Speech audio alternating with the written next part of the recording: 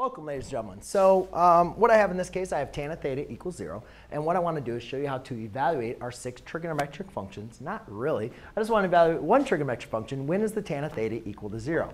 Now remember, the tan of an angle, any angle that's going to intersect on the unit circle, is going to be equal to the value of x over y of that coordinates now where that angle intersects the unit circle. So we know that we can't have x be our 0.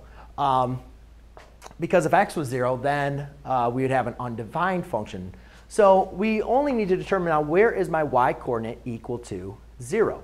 So therefore, what I'm going to do is I need to go ahead and look at my unit circle and determine, well, when is the y-coordinate equal to 0 between our constraint of 0 and 2 pi? Well, there's only 2 points where the y-coordinate is equal to 0. Because these 2 points, this is 0, 1, and that's 0, -1.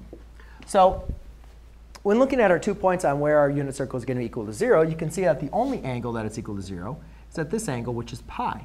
It can't be 0 and 2 pi because those are apart. Those are not a part into our constraints. They're not included. So therefore, the only angle where theta, where y-coordinate is going to equal 0, so therefore our tangent of our theta of angle would equal 0, is going to be at the angle pi. So there you go, ladies and gentlemen. That is how you evaluate your 6 trigonometric, or just your 1 trigonometric function for theta. Thanks.